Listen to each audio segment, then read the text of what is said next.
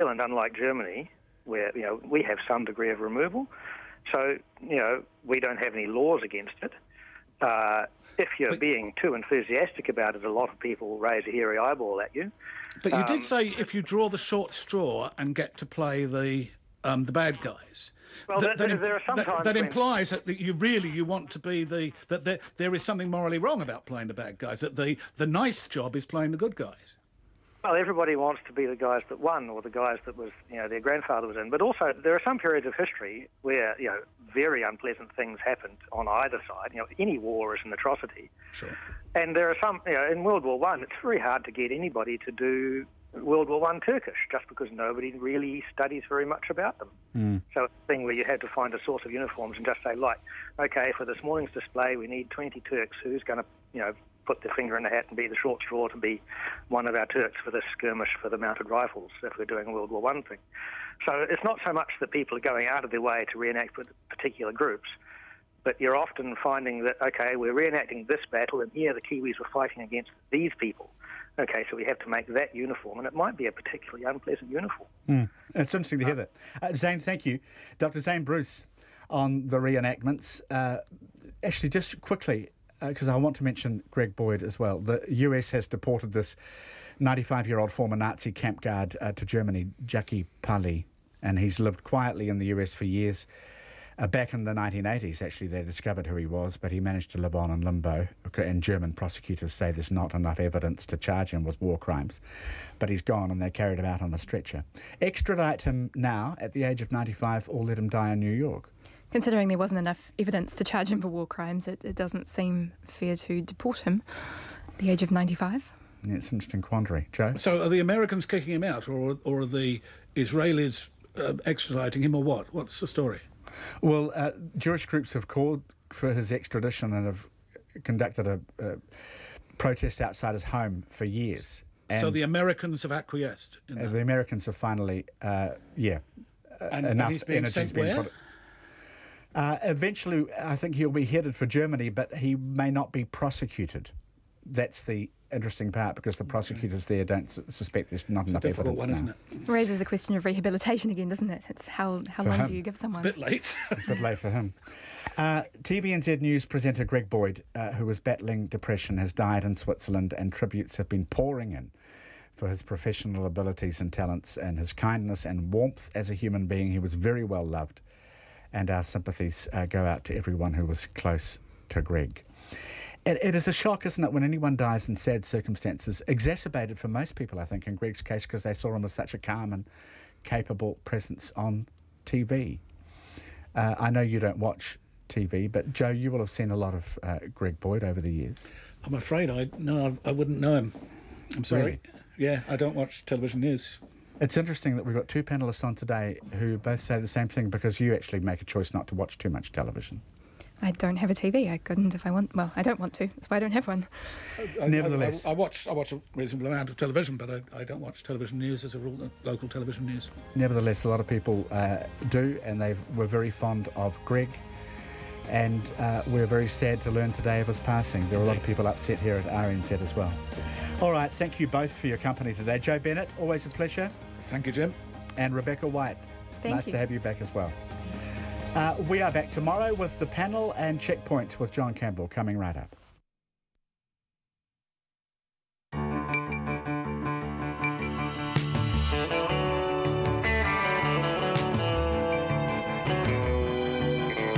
Tō te maere hoa mai hei kōrero, kei te haere hei kaupapa, kei te karawhiua. Tonight on Checkpoint, Manafort found guilty, Cohen says guilty, and step by step Robert Mueller seems to be getting closer to the president. Our guest tonight is the BBC's North America editor, John Sopel. Also tonight, are courier drivers employees or independent contractors? The Workplace Relations Minister meets with Freightways, and we talk to him afterwards. And then we talk to the CEO of Freightways himself. Across the Tasman, Peter Dutton looks set to have another crack at Malcolm Turnbull. Turnbull says all is well, and you can almost hear him over the sound of knives being sharpened. And after all the fuss about power pole safety in Dunedin, how safe are they? All of that and much more coming up on Checkpoint tonight. Thank you for being with us. In a moment, the news, and Katrina's back.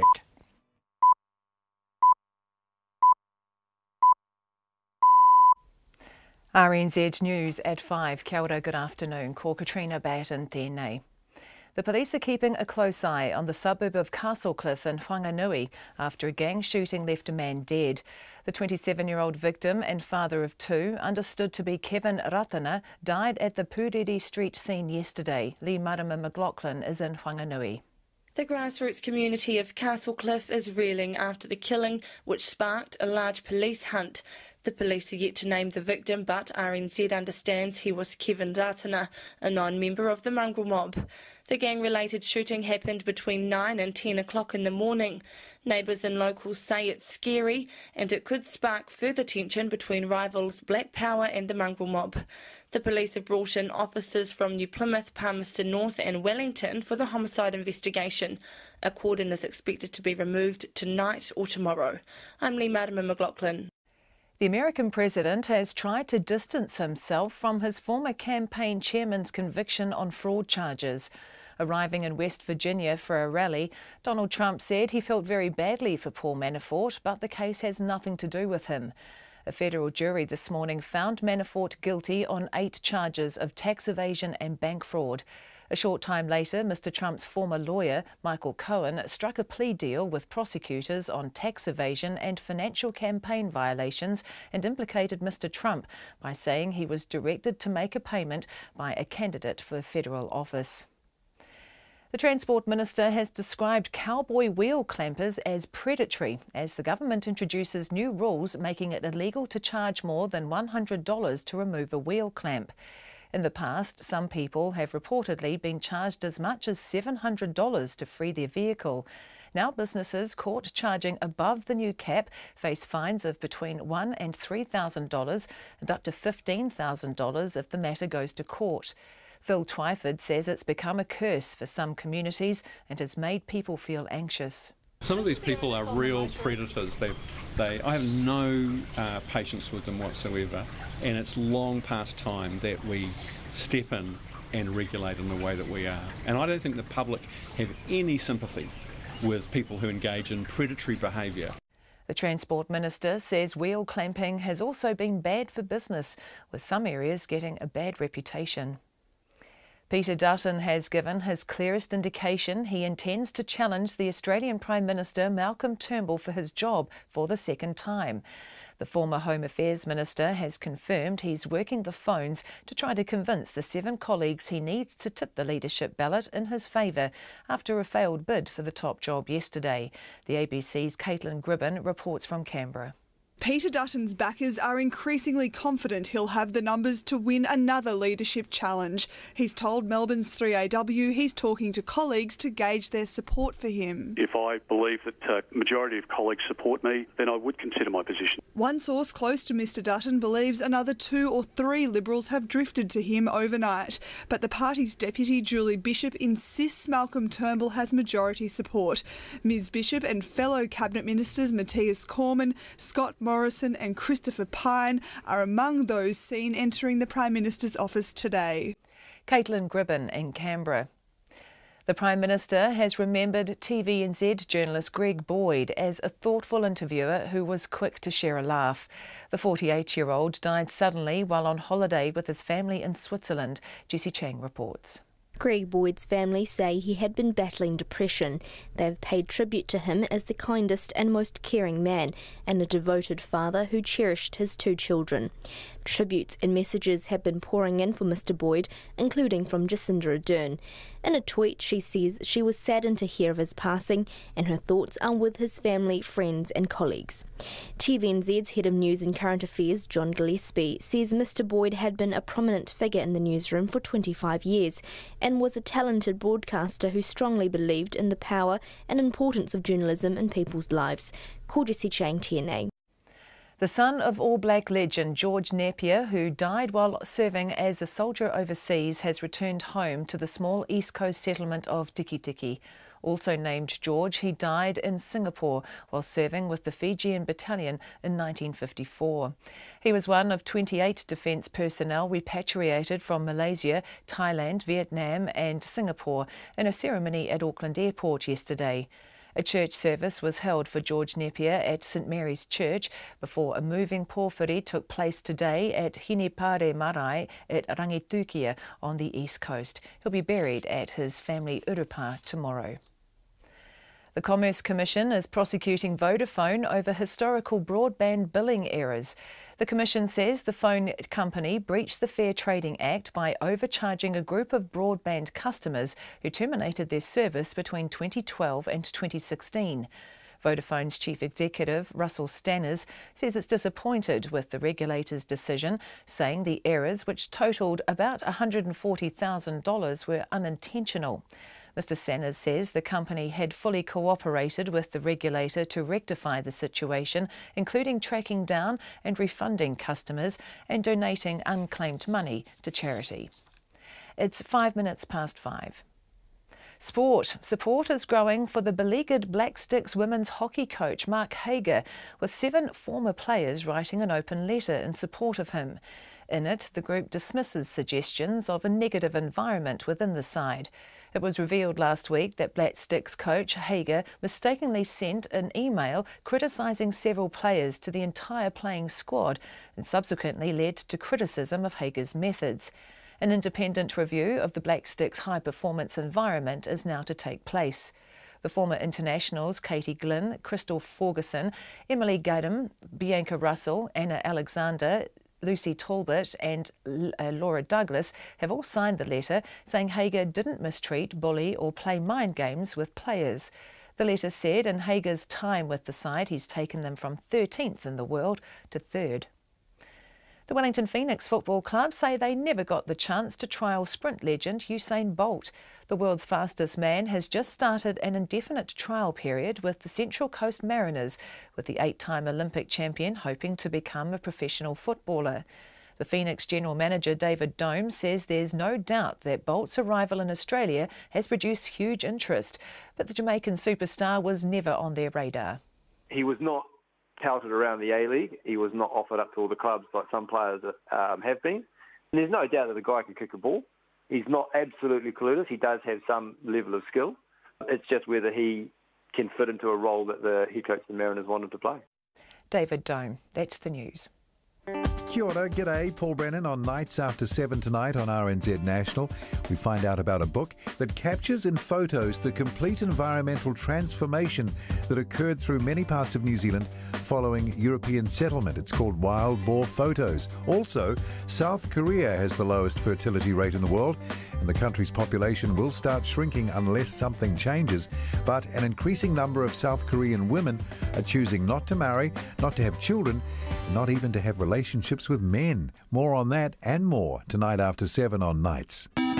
What's more quintessentially Christchurch than a burnt-out Subaru Legacy in front of an earthquake-damaged cathedral?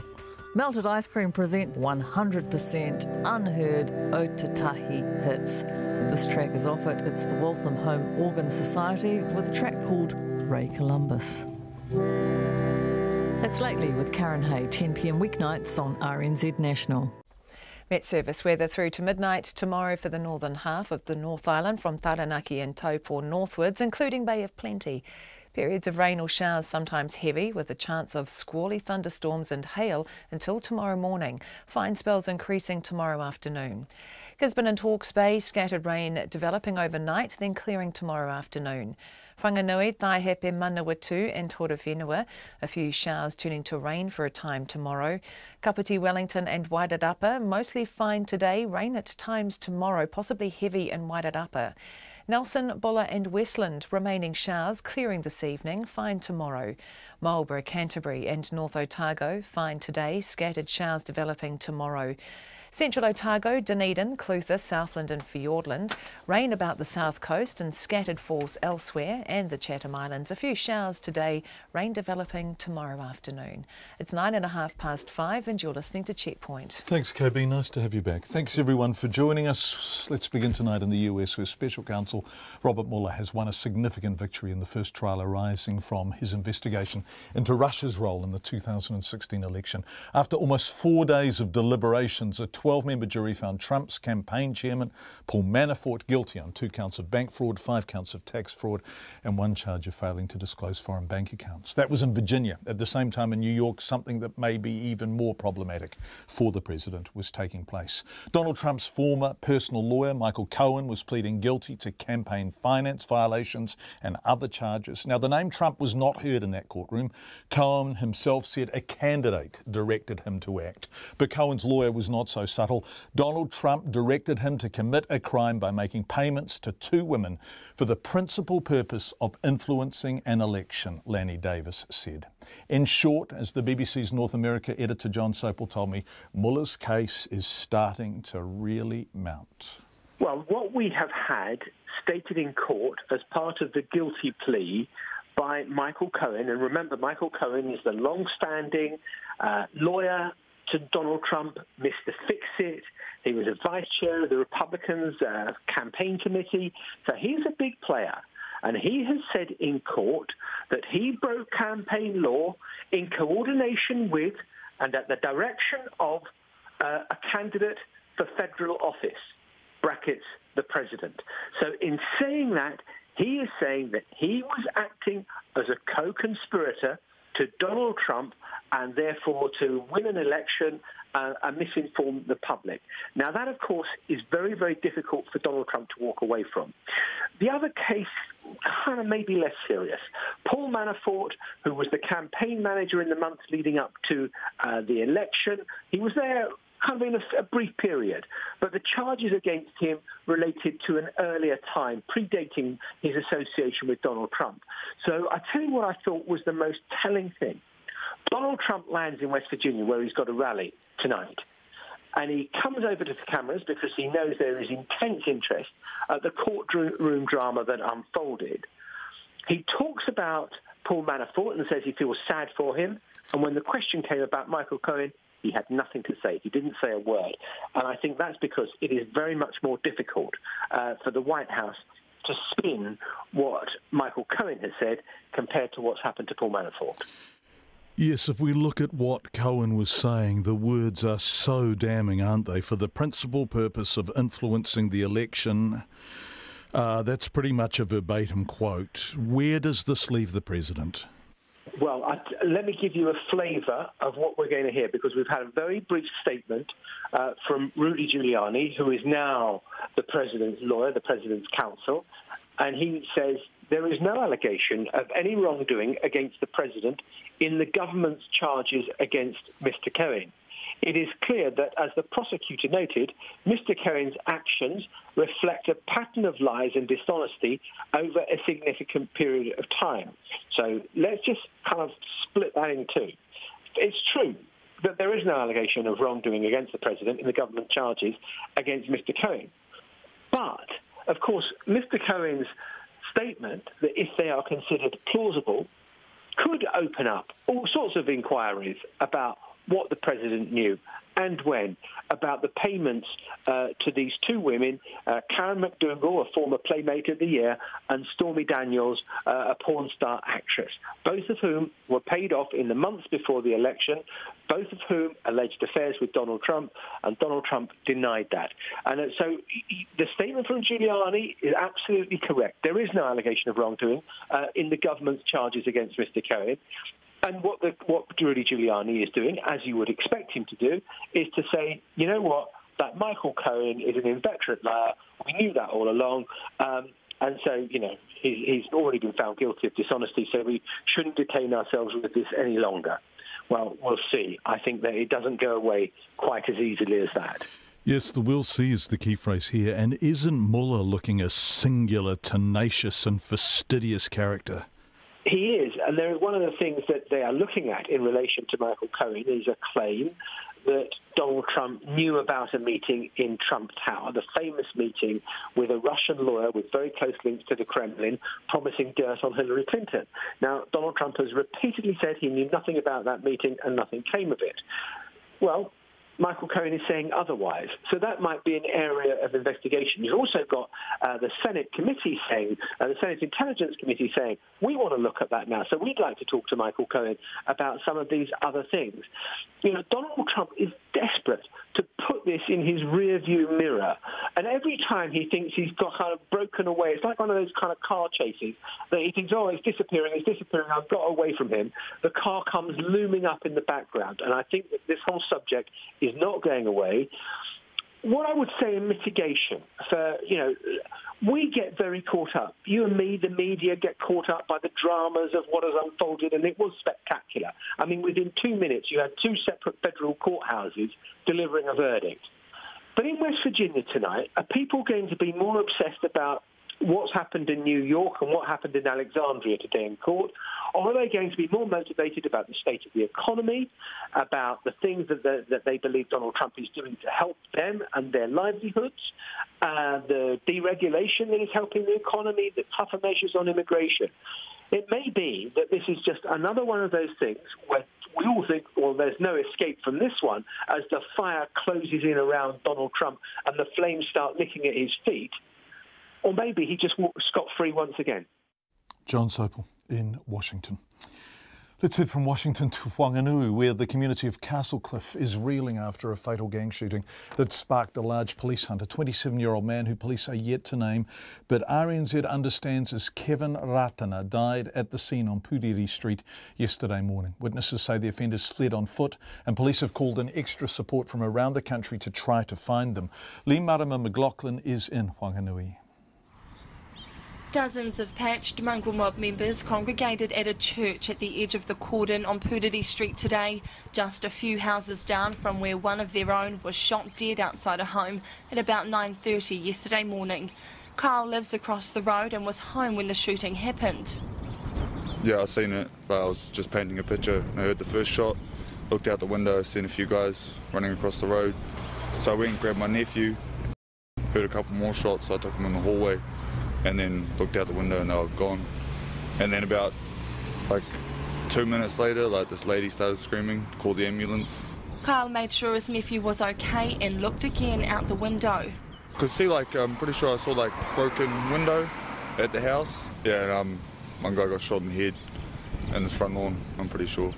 The incident sent nearby schools and early childcare centres into lockdown for the day. A large section of the corner of Puriri Street was blocked off and armed officers have been guarding it since. Locals report having armed police combing their properties for hours last night. Just up the road at the local dairy, Samaya Sana says it's been frightening. Yeah, it is pretty scary, but the cops were here yesterday and all the ones with the armor guard and everything like that. So there's just the cops going past and everything, and people, when they come to our shop, they tell us what's going on out there. I think what I've heard so far is because the guy who was shot, his wife was with him as well, so it was pretty sad because she was just sitting there crying when he just got shot, so it was really sad. The police have yet to identify the 27-year-old victim, but friends and family have named him as Kevin Ratana on social media, a father to 2. His body was removed from the scene at around midday today. Police have launched an extensive hunt for the offenders, bringing in officers from New Plymouth, Palmerston North and Wellington. They say the victim and offenders were gang affiliates who were known to each other and the police. Gary Battersby runs the Big Barrel liquor store on Puriri Street and has been there for 15 years. Probably mongrel mob have come into Black Power territory, as far as I can tell. Is it Black Power territory down here? Pretty much, yeah. Well, how's the community feeling? A little bit shaken, I think. We've been pretty quiet in here for yesterday and just about all day today. It's been real quiet. It's not the first time something like this has rocked the community. Just over 10 years ago, a 2-year-old was shot in a drive-by just houses down. The acting mayor, Jenny Duncan, says the community is traumatised, but the public is not at risk. Our main reaction was our thoughts were with the family affected and that community, and wanting to make sure that they're fully supported through this time. Look, this is a one-off event. It was very unexpected. We're a vibrant small city that doesn't have a gang problem any more than anywhere else. We just want to assure them that the police know what they're doing. We've got a strong presence here. They've got the matter under control. Cars with police could be seen driving around Castlecliff streets all day, keeping a protective gaze over the community and an eye out for any further trouble. In Whanganui for Checkpoint, I'm Lee Marama McLaughlin. Let's go to Australia now, where the Sharks are circling for the Prime Minister as Peter Dutton and his supporters regroup and prepare for a second leadership challenge. Despite winning yesterday's leadership challenge 48 votes to 35, Malcolm Turnbull has endured the ignominy of 9 ministers having now either resigned or offering to do so. Mr Dutton's supporters say the Prime Minister's leadership is terminal, while the Turnbull camp warns a second leadership challenge could force a snap election which the coalition would lose. The ABC's Alexandra Beach reports. One by one, the Prime Minister's supporters are falling like dominoes. 10 frontbenchers have now offered their resignation. As one of them, Concetta Fierravanti-Wells, took her new seat on the backbench this morning, Labor senators heckled from across the chamber. Malcolm Turnbull's rejected most of these resignation offers, instead asking the rogue ministers to stay on in their jobs. He's trying to maintain some semblance of unity and avoid the headache of a reshuffle. But Senator Fierravanti-Wells, like Peter Dutton, has stuck to her guns and is now free to speak her mind from the backbench. It's important to understand the party, understand the base and understand the need to have an appropriate balance. And I feel that Peter, having had a long history in the party, and I believe that Peter would make a good Prime Minister. She says the party's Conservative base isn't happy. Now, we have seen votes walking away from the Liberal Party. We are not bleeding from the left, we are bleeding from the right. And that is because our Conservative base is walking away from us. Meanwhile, Peter Dutton's been presenting what looks an awful lot like a job application and a policy manifesto in a series of media interviews. Here he is speaking on Melbourne radio station Triple M. I think one of the things that we could do straight away in this next billing cycle is take the GST off electricity bills for families, where it'd be an automatic reduction of 10% for electricity bills. And if his comments on another Melbourne station, 3AW, are anything to go by, he'll soon be back to try to finish Malcolm Turnbull off. I believe I can beat Bill Shorten. I believe we can and that we must. Asked if he was working the phones to shore up his numbers, he said, I'm not going to beat around the bush with that, mate. I'm happy to be honest and say, yes, I'm talking to colleagues. Colleagues are talking to me. Those still loyal to Malcolm Turnbull are warning a Dutton Prime Ministership could be very short-lived. At least one Nationals MP, Darren Chester, is threatening to quit the party and go to the crossbench if Mr Dutton becomes Prime Minister, potentially triggering an election. The problem I have is the idea of seeing another Prime Minister not finish their term. My problem is with this iconic building, the Australian Parliament, not being able to get on to do the job it's meant to do. To get around that problem, the party could turn to someone else, a compromise candidate. One name being thrown around is Scott Morrison, but he's told reporters that's nonsense. Will you move to ask Turnbull to step aside? No. No? Are you doing the numbers for Peter Dutton now? No. Are you the consensus candidate your party needs? No. With his support collapsing, the Prime Minister is unlikely to survive much longer. Some MPs are tipping he won't last the week. Alexandra Beach in Canberra for the ABC, 5:23.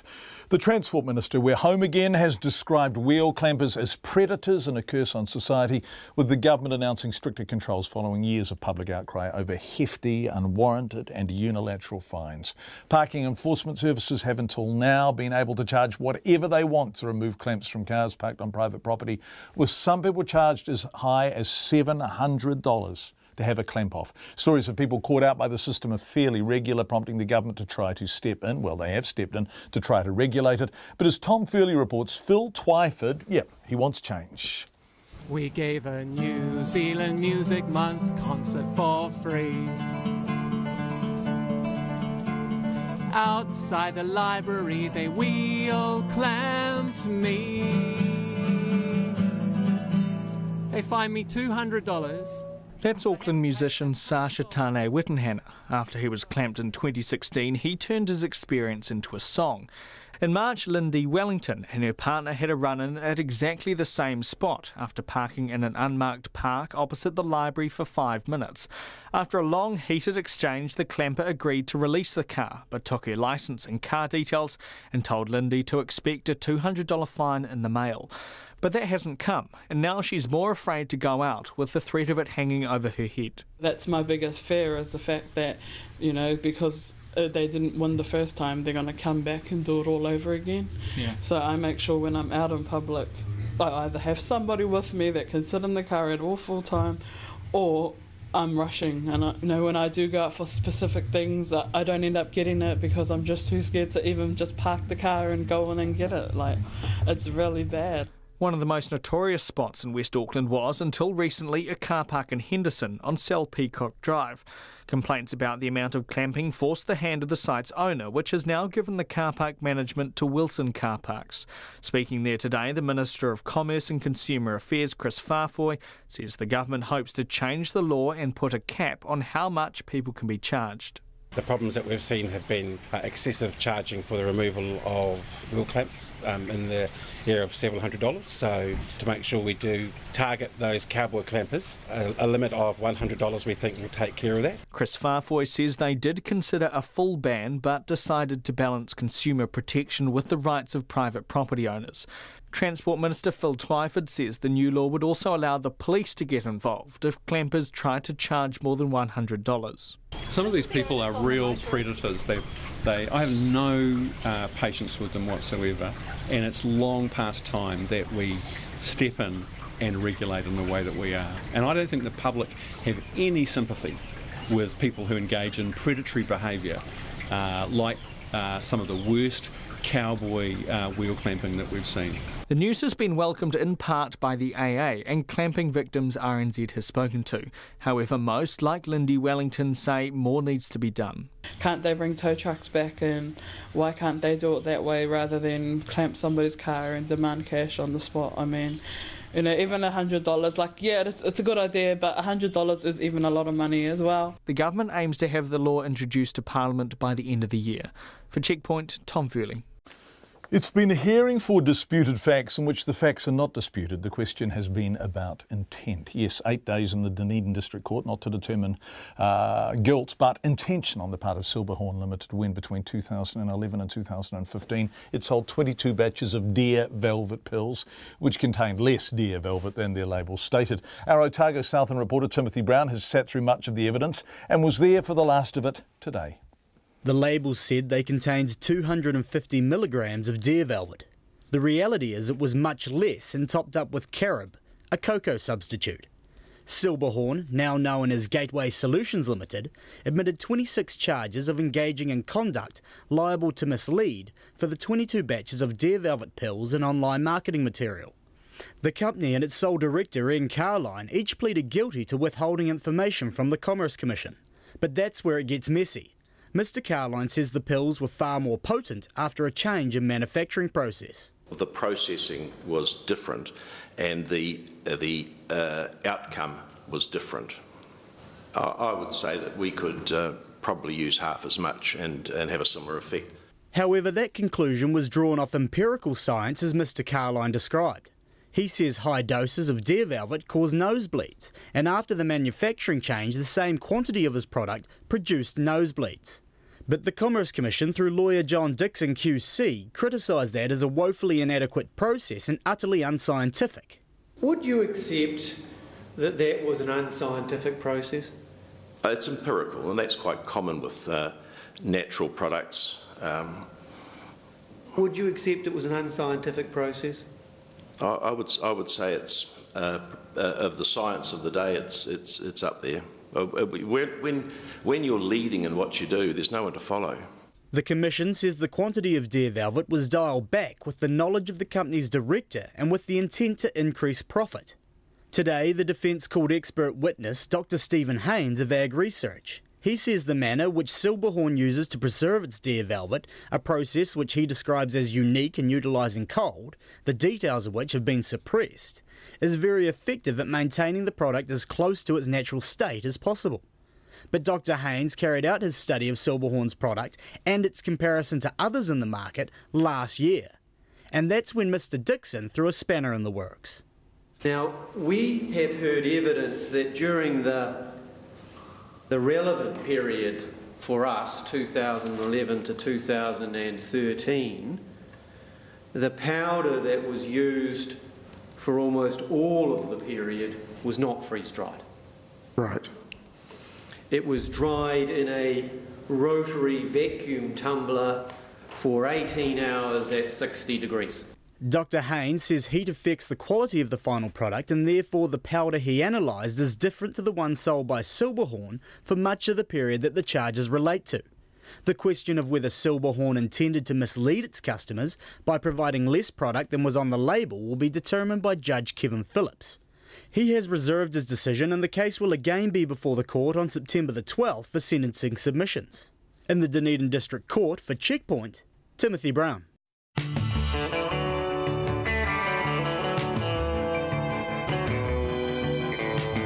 You are with Checkpoint on RNZ. Thank you for being with us. Coming up on the program are courier drivers, employees or independent contractors. The Workplace Relations Minister met with Freightways boss Mark Trohier today. Both of them join us between now and 6. Nona's next with business news. Would love your feedback on anything we are covering. Text us 2101 or email checkpoint@radionz.co.nz. But with the time at 5:30, here is Katrina Batten with the 5:30 headlines. The lawyer for a former teacher aide and rugby coach accused of sexual offending is denying the charges, saying it's all lies. Alosio Taimo is on trial at the High Court in Auckland on 83 charges of sexual offending against 18 boys over a period of nearly 30 years. His lawyer has told the jurors some victims went to the same school and have fabricated their stories. Panama Lia Au-Anai questioned how his client could have offended in his car in daylight and in the school sports shed when other students and even teachers were around. The police have brought in reinforcements in their hunt for those responsible for a fatal gang shooting in the Whanganui suburb of Castlecliff yesterday. They're yet to name the victim, but RNZ understands it was Kevin Ratana, a 27-year-old father of 2 and a known member of the mongrel mob. Armed officers have been guarding the scene in Puriri Street. Donald Trump is trying to distance himself from the conviction of his former campaign chairman on tax evasion and bank fraud charges. The US president says he feels very badly for Paul Manafort, but the case has nothing to do with him.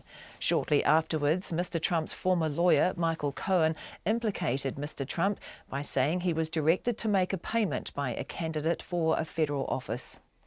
The Transport Minister, Phil Twyford, says some wheel clampers he has described as cowboys are predatory. He's announced new rules making it illegal to charge more than $100 to remove a clamp. Some people have been charged up to $700 to unclamp their vehicle. Those caught charging above the new cap will be fined up to $3,000.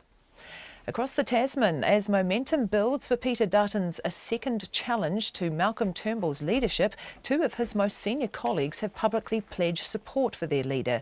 But Mr Dutton and his supporters remain confident they can replace Mr Turnbull as Prime Minister with another move as early as this week. Those are the headlines. I'll be back at 6 and you guys can stop talking in code now. We're writing each other notes. Writing different notes. So funny. About how long Nona's got, because we've got 2 lengthy interviews to fit in between now and 6, but it's lovely to have you with us. Thanks, KB. Nice to have you with us, Nona Peltier. The country's biggest construction firm, Fletcher Building, has posted a worse than expected loss. That's right, yes. They did make a significant loss, and last year they made a profit of $94 million. This year they made a loss of $190 million.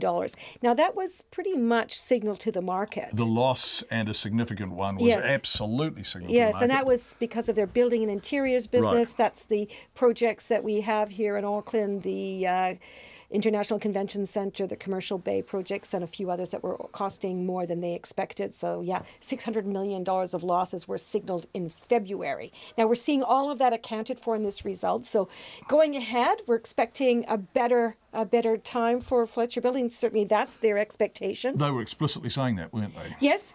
However, the market wasn't that convinced because their other business units also underperformed. They still made profits, but not what the market was hoping for, and that's showing a lot of softness. So basically, share price fell nearly, about 6%, 39 cents to $6.51. So that's not a great result. No, the market wasn't too impressed with that. We'll see what happens. And of course, their shareholders aren't going to get a dividend on a loss. Because it's been a tough few years for Fletcher shareholders, really has, hasn't it? On the other hand, you could be a shareholder in specialty dairy company A2 Milk. Yeah, that's right. Which has posted a record profit, although it hasn't been around for that long, has it? Well, never mind. They more than doubled it to $196 million. That's a large profit for a company, and their revenue rose by more than 2/3. Not only that, they're capturing market share. They're a real darling in Australia. They're one, their baby formula brand in Australia has 1/3 share of the market, and in China it's 5%. Holy moly. That's large. What are they doing right, Nona? Well, I guess they've got very smart marketing. They're basically a marketing company. They don't produce milk, but they're very good at building partnerships. I mean, they have a partnership with Fonterra, for example, now. They've had a long-standing one with Synlait Milk. Yeah, they're clever. They're very good at marketing. They're selling more fresh milk, you name it. Anyways, the market liked them. Yeah, their share price rose more than 6%. That's 68 cents to $11.81. And you might ask, how did that play out in the market? How did it play out in the market? Well, we rose 0.5% overall, so the Fletcher Building share price didn't drag down the market. Overall, we were up 0.5%, 47 points up to close at another record 9163. That's a very good high. And we're seeing that across the markets are a little bit more positive about China and the United States doing a trade deal. The New Zealand dollar is trading higher at 67 US cents. That's also because of Mr. Trump's comments about its own interest rates there. 91.1 Australian and 51.9 pence. Nona Peltier, thank you very much indeed. We appreciate it. Nice to have you with us in the Auckland studio. It's coming up to 24 minutes to 6. This is a subject we've been looking at a great deal on Checkpoint over the past month or so, and it's not only us who've been looking at it. The Minister for Workplace Relations has today met with the CEO of Freightways as the government begins to look in greater depth itself at the position of so-called independent contractors. Now, over the past month, Checkpoint has highlighted the position of owner-operator courier drivers who work for employers like Freightways and New Zealand Post, carrying the costs of purchasing and operating their vehicles without the protection of paid sick leave and annual holidays, and in some cases after costs for less than the minimum wage, which doesn't apply to contractors, of course. This is a big picture story, as well as a very particular story about the drivers themselves. We've revealed court action is pending, with First Union and ProDrive preparing a case to have the drivers reclassified as employees with greater protections. Freightways, whose biggest and most well-known brand is New Zealand Couriers, told us they were meeting with the Minister, and we caught up with Ian Lees-Galloway at Auckland Airport shortly after the meeting, which he told us about. It was the usual kind of meeting that a minister has with a business. They gave me a bit of an outline of their history and how the contracting model developed in their business. Obviously, they wanted to tell me the benefits of the contracting model and how it's working well for them and for the people who contract with them. But at the same time, I expressed the concerns that have been voiced with me about contractors not having the protection of the Employment Relations Act, or the potential for people to be able to end up working for less than the minimum wage once costs are taking out, and signalling to them that it is an area that I want to do some work on, and of course that I want to work with them and make sure they're engaged with that work when it starts. It's a hell of a good model for companies like Freightways, for all the people who employ independent contractors in the transport business, because the independent contractors assume a great many of the costs, including buying their own vehicle, having the signage put on the vehicle, buying their own uniform, buying their own scanner if they're in the courier business. How do we protect people to make sure that this isn't a master-servant relationship in which they are effectively being exploited, particularly when this is disproportionately likely to be a new immigrant workforce? Yeah, so that's exactly the question that we want to ask and carry out some really rigorous work around that. What I said to Freightways today is I have not made any determinations about what the outcome of that work might look like, but what we need to do is sit down with everybody. We're a government that believes in talking to business, talking to workers, talking to everybody who's impacted by the decisions that we're making, to co-design what new policy might look like. And the commitment I made to Freightways today is they need to be engaged in that work, but also that we do think it needs to be examined. They I think quite strongly expressed a view that they're quite happy with the status quo. They wouldn't like to see any change in this area. They're nervous about what change might mean. But I think we've heard enough stories about people who are vulnerable in these kinds of relationships that it's absolutely incumbent on government to take a look at this and make sure that contracting and the rise of things like the gig economy are working well in New Zealand, and that workers are benefiting from those.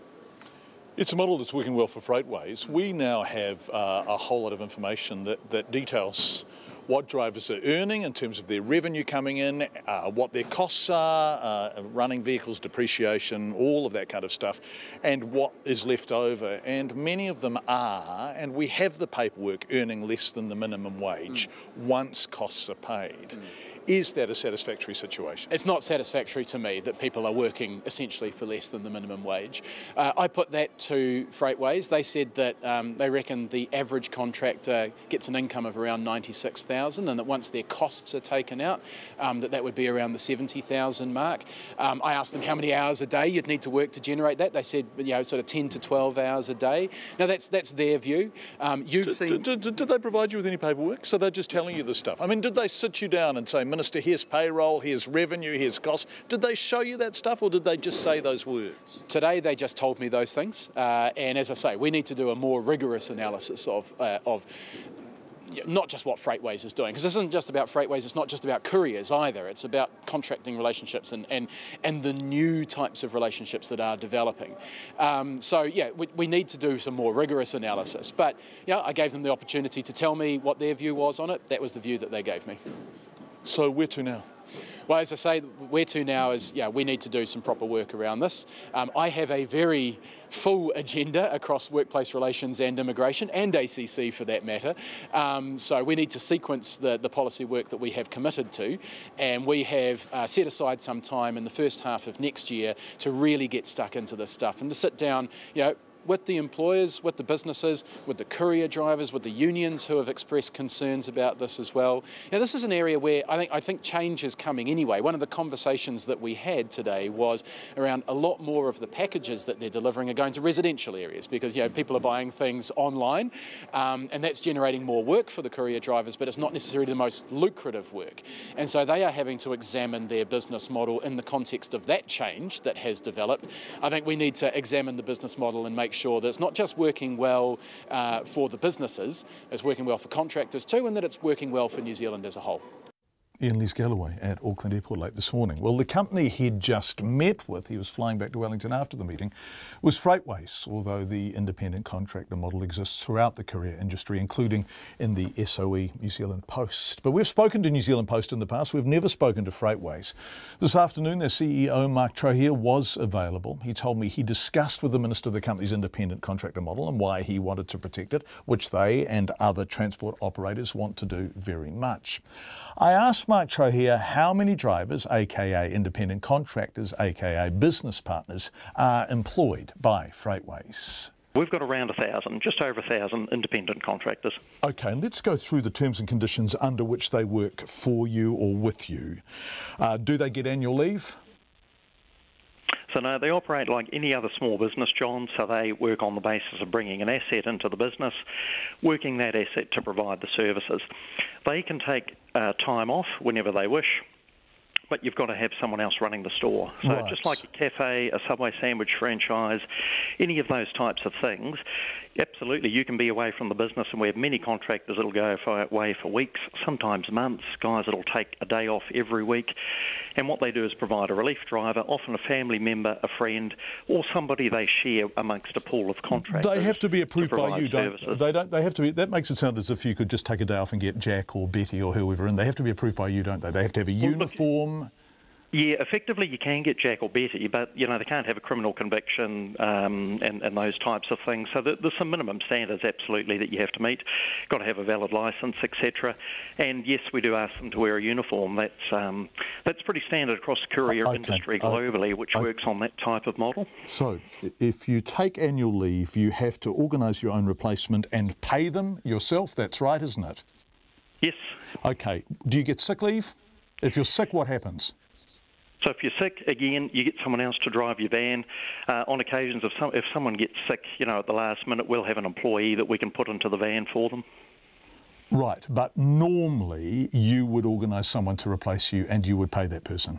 Yeah, absolutely. Okay. Because remember, what's important is that the couriers have built up runs and built up customers.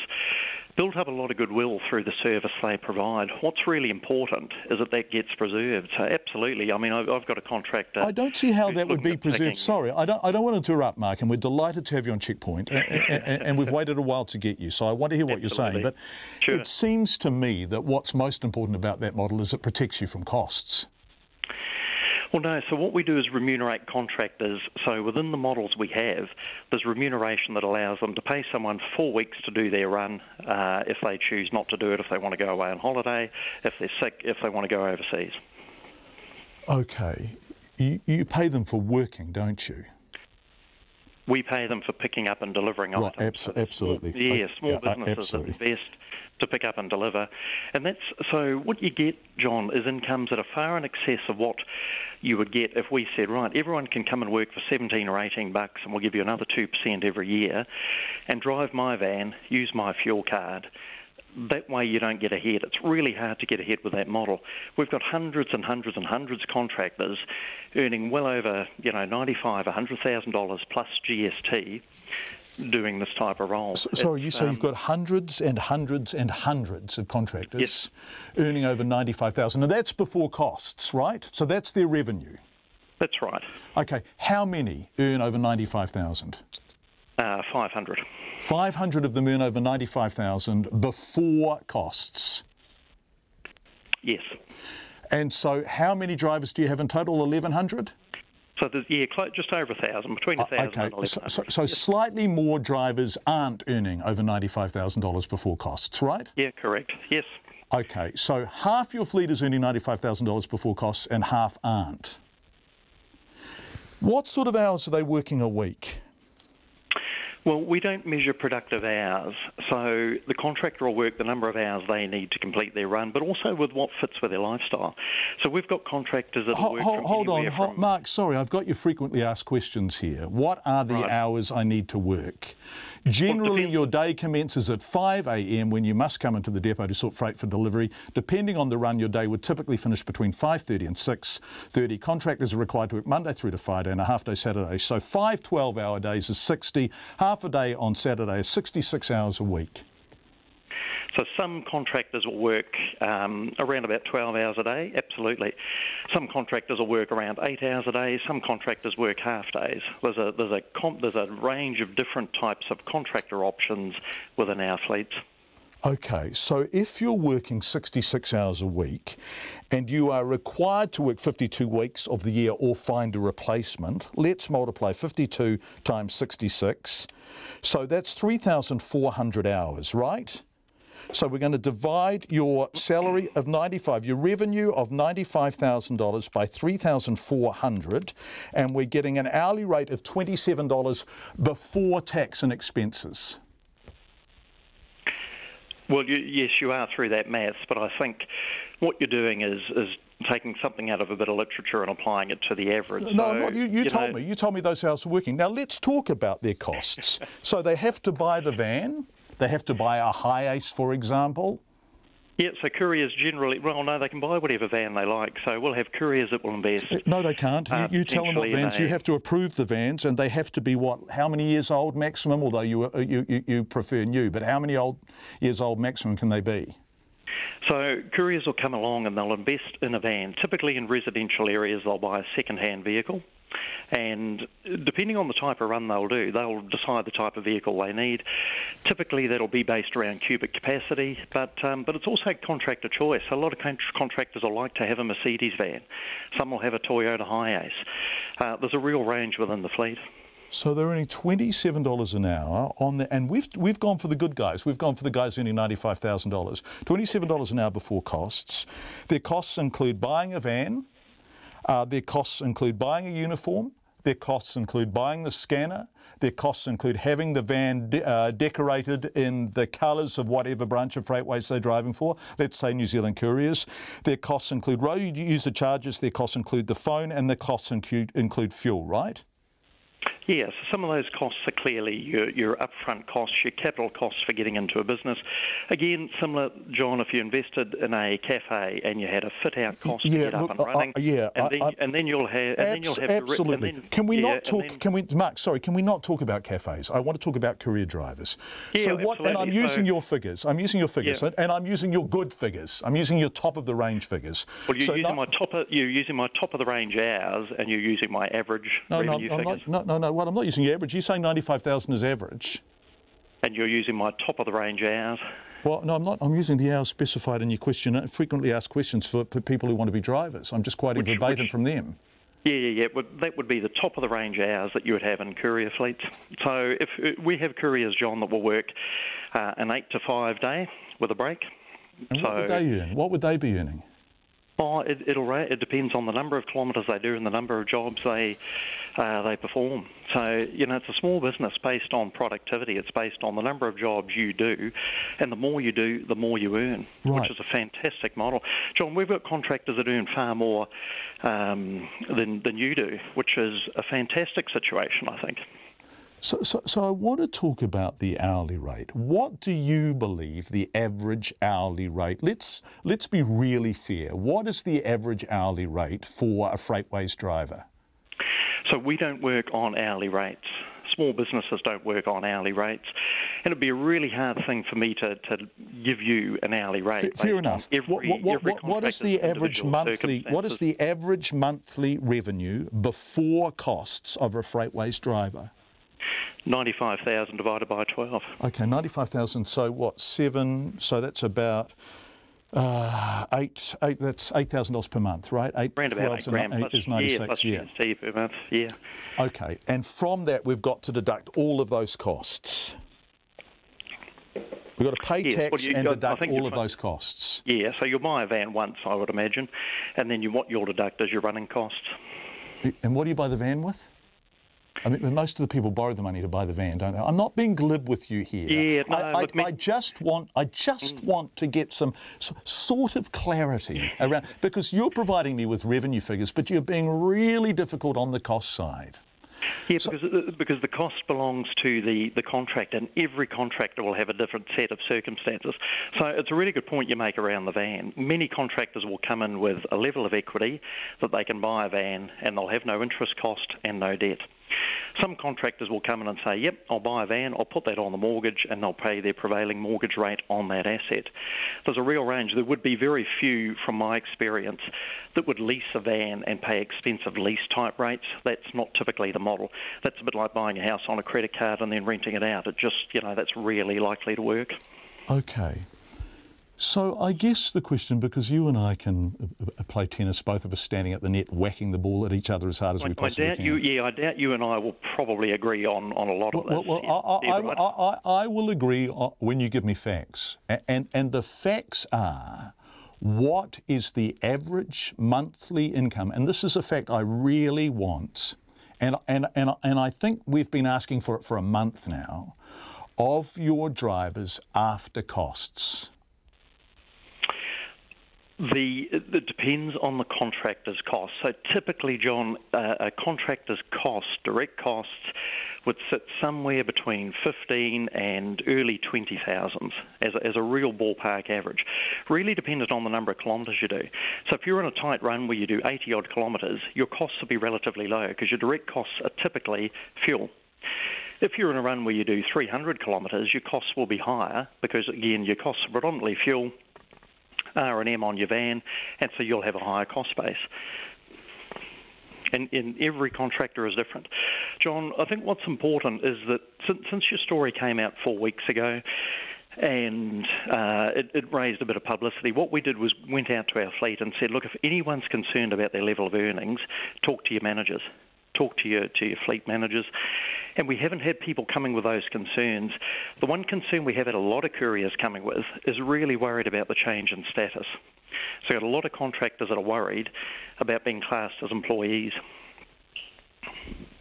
So you are saying, and you have every right to say it, that you think this is a win-win, that this model serves you as the owner of the brand Freightways and all of the companies, New Zealand Couriers, Sub 60, Post Haste, etc., etc., etc., that Freightways contains, and the drivers who are working for Freightways, many of whom over the past few weeks have told us they are really struggling to get by. You're saying, no, that's not the case. This is a win-win.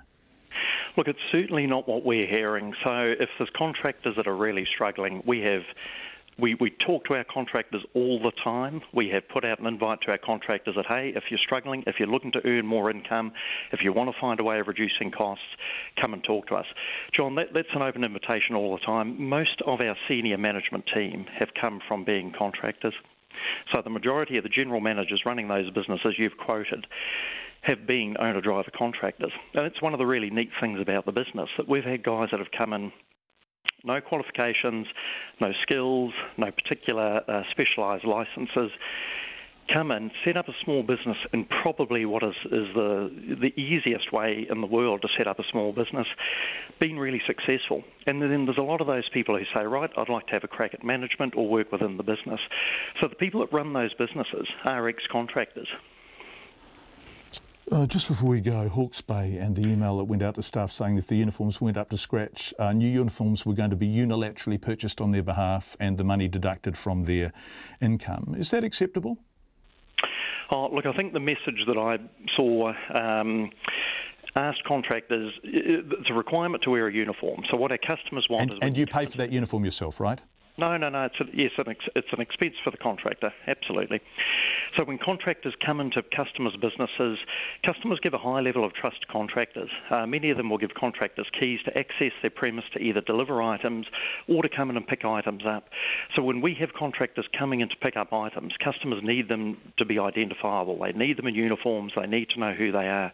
We deliver items for all sorts of businesses, and it's really important that when you have someone coming in, hold on. Sorry, look, really I absolutely hear you, Mark, but none of those things are mentioned in the memo that was sent out to the staff. None of those things. I'm going to quote verbatim from what was actually said to the staff. Yeah, look, I don't disagree. You are part of New Zealand's premier courier company, and part of what ensures we stay that way is our image. There are far too many instances of non-compliance on uniforms which must stop, as sometimes we look very motley. This is self-protecting by New Zealand Couriers, isn't it? You are insisting that contractors who you claim are independent spend more money on newer uniforms so you guys look good. Oh, look, it's really so they look good.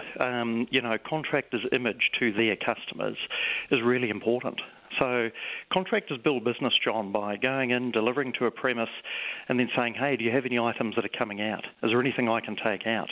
They'll ask one of our sales reps to come in and help close the deal and win a bit of business. It's really important to them and their image to help them build business, that they have a good professional image. Likewise, customers expect that you're identifiable. If you come into their building and you're taking out laptops, if you're an IT reseller. Yeah, absolutely. All of that. That type of thing is really important. And John, it's universal across every courier company that I know globally. Because they are the face of New Zealand Couriers, right? Well, they're the face of their own businesses and New Zealand Couriers, absolutely. They're not the face of their own businesses, they're the face of New Zealand Couriers, aren't they? They're not wearing their own business, they're wearing New Zealand Couriers, aren't they? Well, they're representing themselves as their own business. Are they independent contractors? Mark, one final question. Yeah. Are they independent contractors? Can they drive for your competitors, even in the vans they've bought? Well, they don't typically drive for their competitors, no. So that's something we're quite happy to have a look at. I'm not sure if Uberising contractor drivers, taking away any minimum protections and saying, look, just deliver what I've got for you today, go and deliver something else for someone else. I don't think we'd have many contractors that would want to do that. I think that would be a really dangerous thing for the industry. But look, we can consider those types of things. I've never had a contractor make that request of us yet. John, thanks very much for your time. I do have another meeting I've got to go to that I'm a bit late for, but long time coming, so I appreciate the chance to have a chat. Mark Trohe, who's the CEO of Freightways. We've been after that interview for the best part of a month. We really do appreciate him fronting. Freightways who own New Zealand Couriers Sub 60. I think they are the owner of the most courier companies. It's certainly not alone in not fronting. PBT fronted very early on, and we haven't heard from them since. New Zealand Post gave us an interview. They are an SOE. They operate the same independent contractor model. That is, the driver buys the van, he or she drives, they get the signage, they have the signage. So the New Zealand Post, Courier Post, or in Freightways' case, New Zealand Couriers, the signage that you see on the side of the van advertising the companies has been paid for by the drivers. The uniforms the drivers wear have been paid for by the drivers. The scanners, when they come to your door, they're about $2,500 paid for by the drivers. The question is not whether those expenses are legitimate. That's not the discussion. The question that's going to be tested in court is whether that kind of relationship with one company makes you an employee and therefore entitled to protections that independent contractors don't have. I asked Ian Lee Galloway at the airport today whether he felt it would be good if that was tested in court, and he said yes, he looks forward to seeing what the court determines about that. Lots of feedback coming in. My lovely courier driver told me today his car excess is $1,500 and he's had 3 minor scrapes this year. Another large cost. They're clearly being exploited. John, the crucial fact is the depreciation of the van. By the time they pay it off, it's time to buy another one. Transport companies have grown rich off the back of contractors, says Paul from Napier. Thanks for that, John. I was thinking of being a Freightways driver until I heard that person explaining things. If the courier drivers are working 14 hours a day, is that safe? We haven't seen much 14 hours. 12 hours we see quite a lot of. People asking, are they running logbooks? That's a good question. I don't know the answer to that. Someone said he is a courier driver, and every time they complain about the hours or the terms and conditions they work under, they're told, refer to your contract. This person says it's an exploitative situation, and John, van depreciation or van running costs per km, say 75 cents per k. How many k's per shift? Thank you. RNZ News at 6. Ngā mihi nui, good evening. Ko Katrina Batten aho. The lawyer for a former teacher aide and rugby coach accused of sexual offending against 18 boys says it's all lies. Alosio Taimo has denied 83 charges of sexual offending spanning almost 30 years. Edward Gay has been at his trial in the High Court in Auckland. Alosio Taimo's lawyer, Panama Le'au'ane, told the jurors in his opening address some of the victims went to the same school and have fabricated their stories. He questioned how his client could have offended in his car in daylight, at his home when up to 5 boys were staying there, and in the school sports shed. Mr. Le'au'ane said the sports shed was crammed with equipment and other students and even teachers were around. The trial before Justice Moore and a jury has been set down for 10 weeks. Atu i te ko te mātua ko Edward Gay aho. The US President Donald Trump has ignored questions from the media about his former personal lawyer Michael Cohen, who's pleaded guilty to violating campaign finance laws. Cohen said he made payments to influence the 2016 election at the direction of a candidate for federal office. The BBC's Nick Bryant was outside the New York court where Cohen appeared as part of a plea deal. He admitted guilt to 8 crimes, including 5 counts of tax evasion and 1 count of bank fraud. But it was his admission that he knowingly broke campaign finance laws that are by far the most politically explosive. He admitted to making payments to 2 women, $150,000 to the former Playboy model Karen McDougal and $130,000 to the porn star Stormy Daniels. He said he gave them money to secure their silence and for the principal purpose of influencing the 2016 election, and had done so in coordination with and at the direction of the candidate. Though he did not mention his name, the candidate in question is his former boss, Donald Trump. Nick Bryant reporting. The plea came as a jury in Virginia convicted former Trump campaign chairman Paul Manafort of bank and tax fraud charges. The grassroots community of Castle Cliff in Whanganui is shaken after a gang shooting has left a man dead, sparking a large police hunt. A 27-year-old man, who the police are yet to name but RNZ understands was Kevin Ratana, a known member of the mongrel mob, died in Puriri Street yesterday morning. The shooting sent local schools and early childhood services into lockdown for several hours. Armed officers have been guarding the scene. Gary Battersby has run the Puriri Street liquor store for 15 years and spoke to our reporter Lee Marama McLaughlin. Probably mongrel mob coming into Black Power territory, as far as I can tell. Is it black power territory down here? Pretty much, yeah. Well, how's the community feeling? A little bit shaken, I think. You know, we've been pretty quiet in here for yesterday and just about all day today. It's been real quiet. Gary Battersby says he doesn't think the public should be worried, as this is a matter between gangs. The Foreign Minister, Winston Peters, says he intends to help Tonga and other Pacific Island nations form a plan to repay their debts to China. Last week, the Tongan Prime Minister said his country was suffering serious debt distress and called for Pacific nations to collectively urge Beijing to write off all outstanding debts. Just days later, Akalisi Pohiva contradicted that comment, saying Tonga was very happy with aid received from China. Speaking in Canberra, Mr Peters says he remains concerned about the amount of Chinese debt taken on by some Pacific nations. At 42%, that's far too high for Tonga and for Pacific nations, and our job is to understand their fiscal boundaries and fiscal restraints and do what we possibly can with others to help them through into a sustainable outcome economically. Winston Peters. The Justice Minister has reassured victims he's as focused on them as he is on rehabilitating criminals at a key justice summit. The government's been criticised by the National Party for focusing on offenders rather than victims at the summit, with that sentiment echoed by some of those who spoke at the venue in Porirua today. Andrew Little told the hundreds gathered that he would not sign off on any plan for reform that doesn't make meaningful change for victims of crime. It may well be that we'll look at an opportunity to bring just a more victims-focused conference together to hear that side of the story more clearly.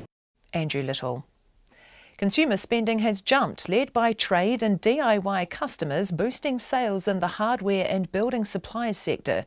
Excluding price changes, official figures show seasonally adjusted sales volumes rose 1.1% in the 3 months to June, compared with 0.3% gain in the previous quarter. Spending at department stores and on food and beverages and electronic goods also rose strongly, offsetting declines in supermarket spending. The annual growth rate edged up to 3.1%. It's 5 minutes past 6. Sport, the All Blacks are set to make just a couple of enforced changes to their starting side as they seek to wrap up the Bledisloe Cup for the 16th straight year. Midfielder Ryan Crotty is unavailable for Saturday's second test at Eden Park after suffering another head knock in the opening test win in Sydney, while wing Rieko Ioane suffered a hamstring strain. Anton Leonard-Brown and Jack Goodhue combined to play the majority of the game in the midfield last week and are likely to front up again in Auckland. Nehemilna Skudder could take Ioane's place after playing on the wing for Manawatu at the weekend, and assistant coach Ian Foster was happy with what he saw. We stuck Nehi back for Manawatu to give him a good hit out. His instincts were sharp, he looked good on the outside channels, so we've got Ben who can go there. We've got Damien and Geordie, so that whole combination is something that we can play around with. The All Blacks team is to be named tomorrow morning. The veteran netball defender Liana de Bruin will return to the ANZ Premiership next year, having signed with the Northern Stars. The 40-year-old former Silver Fern international played for the Adelaide Thunderbirds in the Australian domestic competition this year. And the former Black Caps international Grant Elliott has pulled stumps on his cricketing career. The 39-year-old all-rounder has been playing on the global T20 circuit, most recently with Birmingham in the English domestic competition. He retired from international cricket last year and is best known for his 6 off South Africa's Dale Steyn to win the 2015 World Cup semi-final for New Zealand at Eden Park. That's the news. Politics. Those of us at the top, and this includes members of parliament and chief executives in the public service, do need to lead by example. A different kind of leak. The system is a leaking tap. The plumbers are people with lived experience of that system. He characterised government as painters who came in afterwards and make it look good, take all the credit. So, how do you fix it? Our differences will always be there, and that's what politics is. It's not necessarily helpful, but it's a reality. I think we need to focus on those things where we agree. Follow our leads. Morning Report with Guy Aspinall and Susie Ferguson, weekdays from 6. Then on 9 to noon, Airbnb launches a new business channel here amid questions over the impact of its 40,000 accommodation listings on the housing market. And after 10, Josh Clark and Chuck Bryant, the pair behind the wildly successful podcast Stuff You Should Know. Join me, Lynn Freeman, and for Catherine Ryan on 9 to noon after Morning Report on RNZ National. Met service weather through to midnight tomorrow for the northern half of the North Island. That's from Taranaki and Taupo northwards, including Bay of Plenty. Periods of rain or showers, sometimes heavy, with a chance of squally thunderstorms and hail until tomorrow morning. Fine spells increasing tomorrow afternoon. Gisborne and Hawke's Bay, scattered rain developing overnight, then clearing tomorrow afternoon. Whanganui, Taihepe, Manawatu and Horowhenua. A few showers turning to rain for a time tomorrow. Kapiti, Wellington and Wairarapa, mostly fine today, rain at times tomorrow, possibly heavy in Wairarapa. Nelson, Bulla and Westland, remaining showers clearing this evening, fine tomorrow. Marlborough, Canterbury and North Otago, fine today, scattered showers developing tomorrow. Central Otago, Dunedin, Clutha, Southland and Fiordland, rain about the south coast and scattered falls elsewhere. And the Chatham Islands, a few showers today, rain developing tomorrow afternoon. It's coming up to 6:09 and you're listening to Checkpoint. Thank you very much indeed, Katrina Batten. And thanks everyone for being with us. For the first time, a former member of US President Donald Trump's inner circle has directly implicated the president himself in a conspiracy to influence the outcome of America's 2016 election. His former lawyer, Michael Cohen, struck a kind of plea agreement with prosecutors in New York and conceded that he made a series of payments to women, presumed to include the adult film star Stormy Daniels, who claims she had an affair with Mr. Trump. Mr. Cohen faces up to 5 years in jail for his crimes, and President Trump's former campaign manager, Paul Manafort, is facing an even longer sentence after he was convicted of several counts of fraud by a jury in Virginia. What's important here is that Mr. Cohen pleaded guilty, said he did it because the candidate directed him to. Our US correspondent Simon Marks has more. The welter of developments came as Donald Trump was in the air on Air Force One heading to a campaign rally in West Virginia. When he left the White House, he could still claim that he hadn't been implicated in any criminal conspiracies relating to the presidential election. By the time he landed, that was no longer possible. Michael Cohen, his former lawyer, a man who worked for Donald Trump and his organization for years, and who we now know taped some of his conversations with the president, entered a guilty plea in Manhattan to a series of crimes for which he faces just over 5 years in jail. They include hush money payments made to several women on behalf of President Trump, or the candidate and individual one, as he's referred to in court documents. Deputy U.S. Attorney Robert Khuzami. What he did was he worked to pay money to silence 2 women who had information that he believed would be detrimental to the 2016 campaign and to the candidate and the campaign. Those women include the porn star Stormy Daniels, who upon receipt of a $100,000 payment cancelled a network TV interview in which she was planning to tell her story. I participated in the conduct for the purposes of influencing the election, Mr. Cohen told the court. Those are words that will haunt Donald Trump for the remainder of his presidency. But there was more to come. In Virginia, the president's former campaign manager, Paul Manafort, was convicted by a jury on 8 counts of defrauding the Internal Revenue Service and several American banks. He faces decades in jail and another trial in Washington, D.C. next month. Mr. Trump in West Virginia said he felt very sad about his former aide's conviction. It doesn't involve me, but I still feel, it's a very sad thing that happens. This has nothing to do with Russian collusion. This is a witch hunt and it's a disgrace. That is a simply astonishing thing to say about prosecutors who have now proved that 2 members of the president's inner circle defrauded America's taxing authorities to the tune of millions of dollars, and that one of them, Michael Cohen, tried to defraud the electorate as well. And most troubling for the president and the men and women who still choose to serve in his administration is the implication that he was also a conspirator in Mr. Cohen's crimes.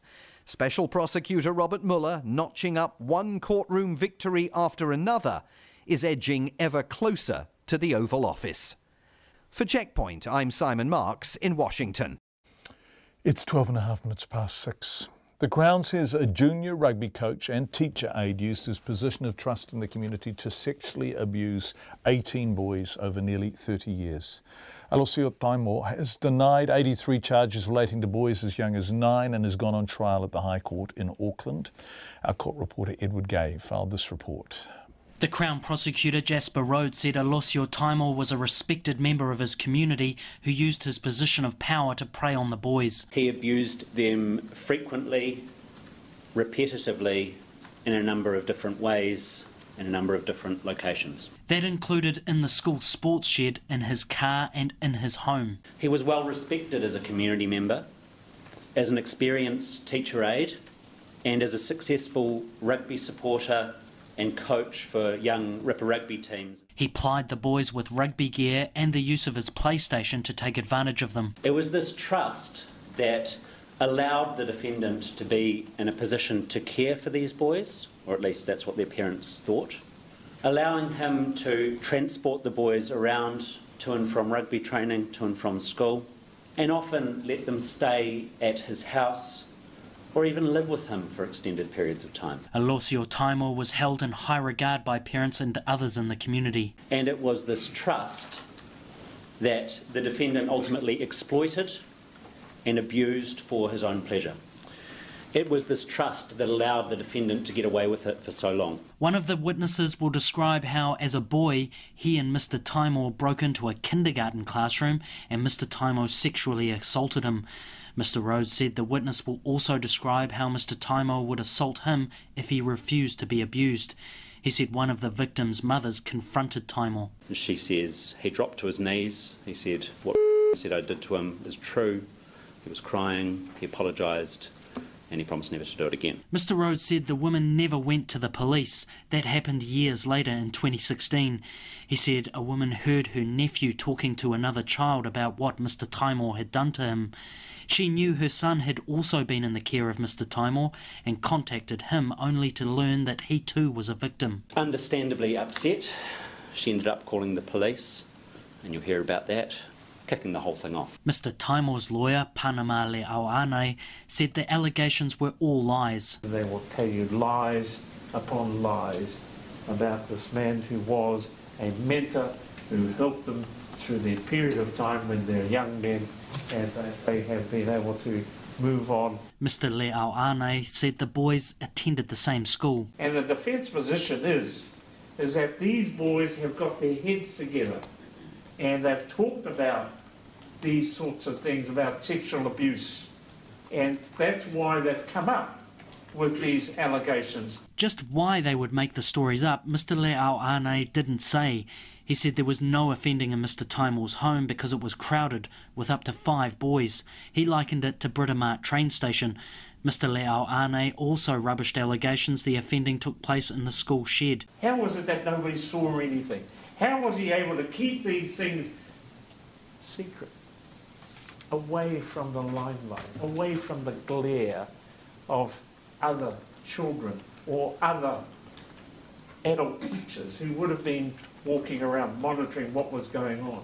The trial before Justice Moore and a jury is set down for 10 weeks. Mo te hōtaka o te ahi, ko Edward Gaiaho. 16 minutes past 6. The Justice Minister is trying to reassure victims he is focused on them as he is on rehabilitating criminals as tensions, well, reach boiling point at a key Justice Summit. The conference ends tonight with Andrew Little promising every idea there has been noted. But with hundreds of people from different parts of the system in one place, it hasn't been smooth sailing. Political reporter Gia Garrick has been covering the summit in Porirua. The mother of a 3-year-old who was murdered broke down in tears today when a Māori woman claimed Pākehā did not know what it was like to be victimised. Jane Crothel's daughter Brittany was killed in 1997 by a former boarder at their Christchurch home.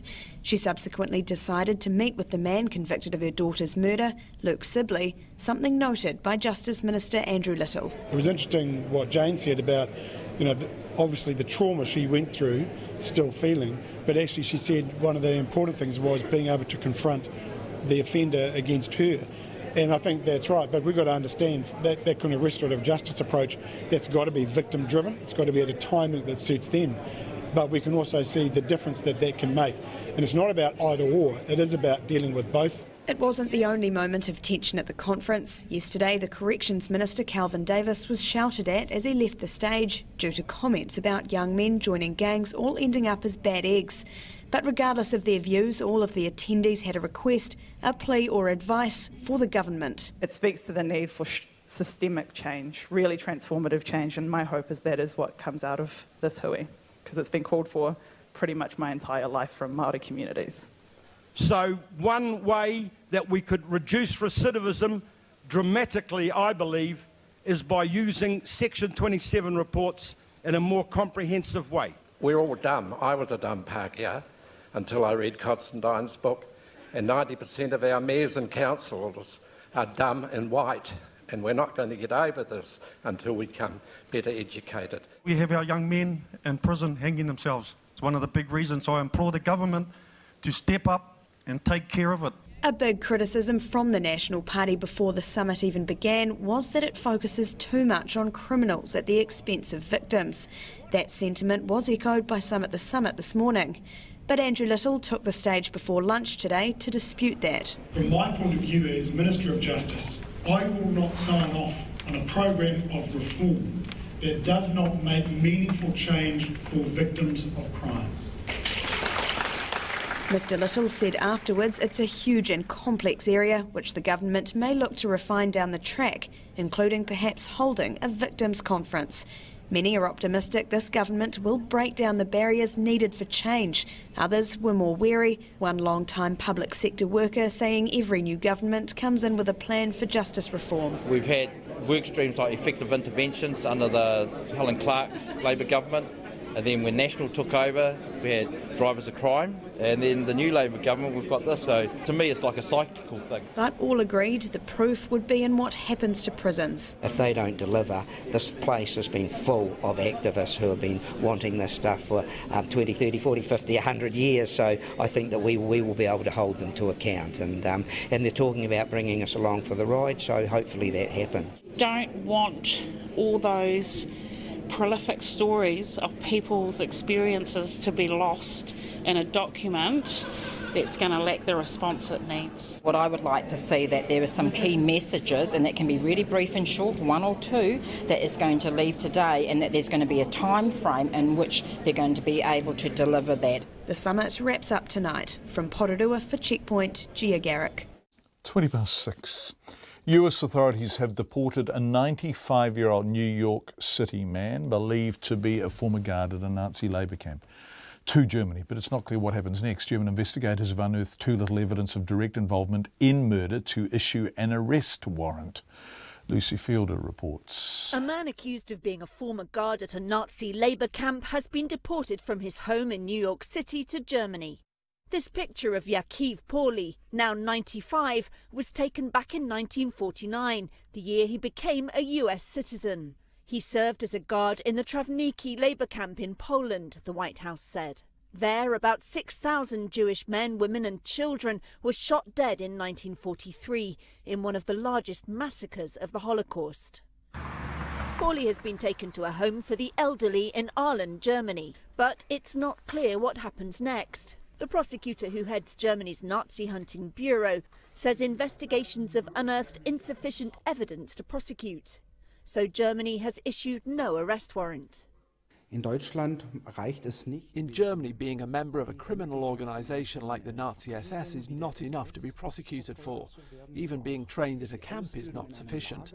The aid and the participation in a murder must be proven. Some top Nazi leaders were put on trial right after World War II at Nuremberg. But critics say many senior figures escaped, leaving their juniors, small cogs in the Nazi death machine, to be put on trial decades later. Lucy Fielder reporting. A former Delta Energy manager, we're back in New Zealand now, whose public expression of safety concerns led to WorkSafe auditing power lines, says the company hasn't fully delivered on maintenance. Richard Healy left his job with Delta in 2016 after raising concerns about neglected power lines in Otago. 2 days after resigning, he went to WorkSafe with his concerns. 2 years on, he says Aurora Energy, the company which contracts Delta to maintain the lines, both owned by Dunedin City Council, still has untold power poles that put the public in danger. That's his claim. The past few days, he's highlighted in videos the rot in one of Aurora Energy's poles, loaded with high voltage assets in Green Island and Dunedin, near a primary school and his local pub. He says despite work done and money spent, not enough has changed. It's pretty much gone backwards.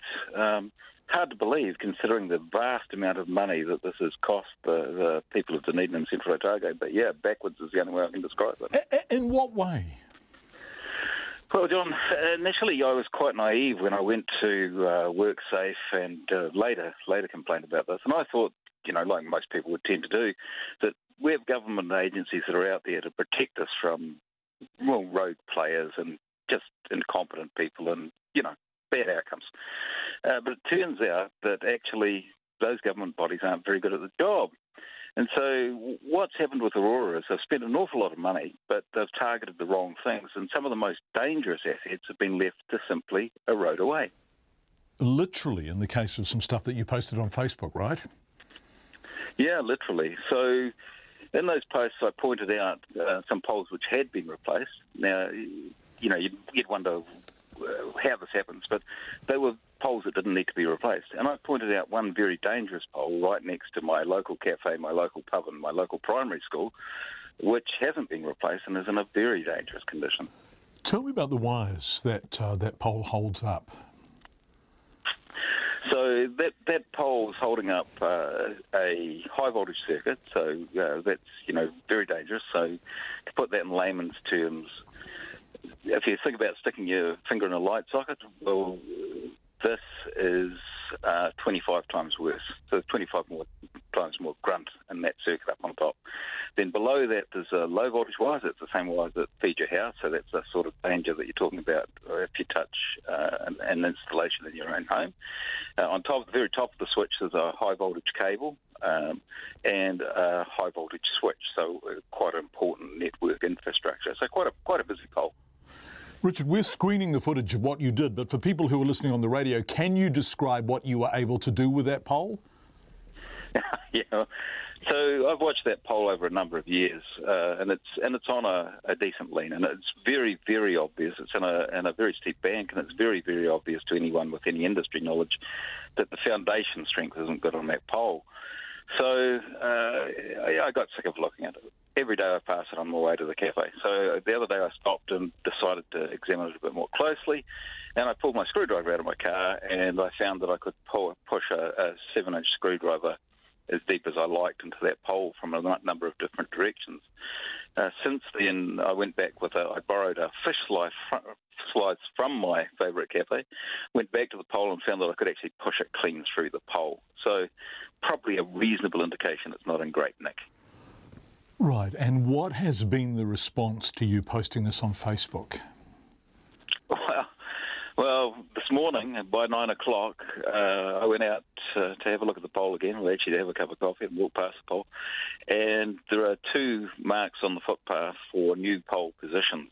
So with a bit of luck, we're going to see that pole replaced very quickly. And I sort of don't attribute that to what I've done, although I might have kicked it off. I attribute that to the 300 very angry mothers of the children at the school next door who clearly, from the Facebook response, made Aurora very aware of their views on the topic. What needs to happen to make sure that there are no unsafe poles left? Look, one of the problems here, John, is that there are a number of government agencies involved and none of them are quite sure what their role is. WorkSafe have a role, Energy Safety Service have a role, Electricity Authority have a role, the Commerce Commission have a role.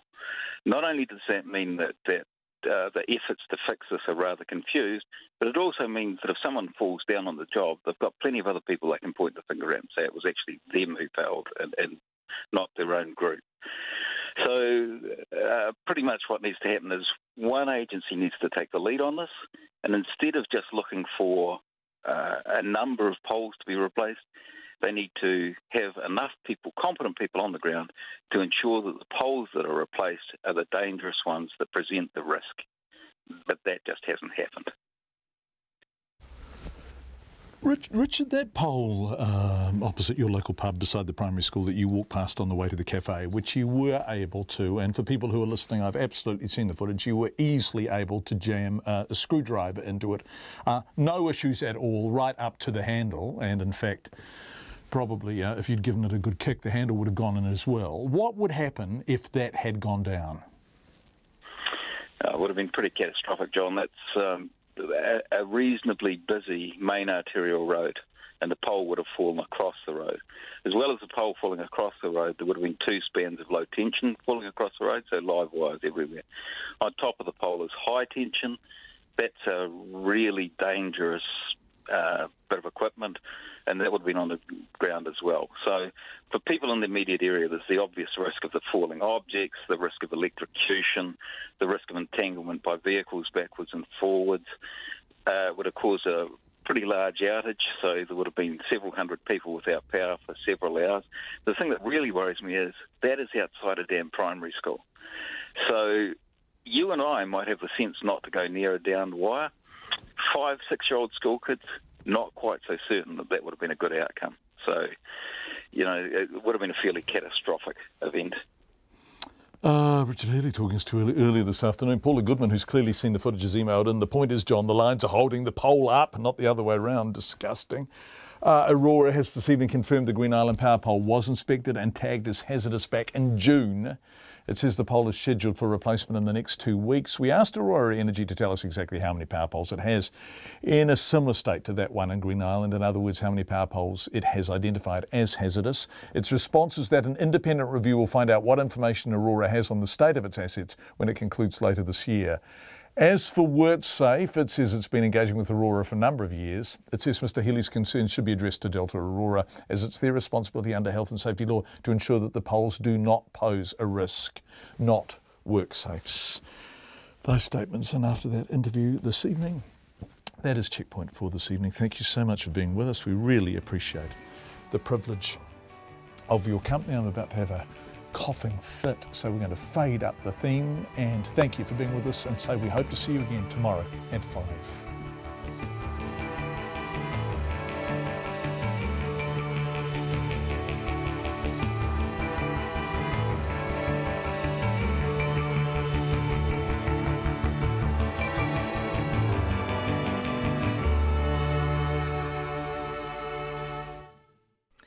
RNZ News headlines at 6:30. The lawyer for Alosio Taimor says the 83 sexual offending charges the former teacher aide and rugby coach faces are all lies. Armed officers have been guarding the site in Puriri Street, Whanganui, where a 27-year-old father of 2 was shot dead yesterday morning. The Transport Minister has made it illegal for wheel clamping companies he's described as predatory to charge more than $100 to free a car. And Donald Trump's former lawyer has implicated the president by saying he violated campaign finance laws at the direction of the candidate for the principal purpose of influencing the election. Our next news and weather is at 7. The number of people wanting to explore New Zealand is increasing, but how much access are farmers prepared to give? There's many farmers who just love having visitors onto their property, but there's a level of respect that's needed to maintain that relationship.